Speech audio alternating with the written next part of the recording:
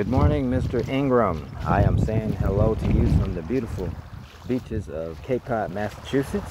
I wanted to touch bases with you. I would like to speak with you again, and I'm going to send you an email with some of my advisors because I'd like you to speak with them, as I told you before. One is Marshall Reynolds. He's an 80-something-year-old owner of 4 publicly traded companies, kind of like Mr. Speed.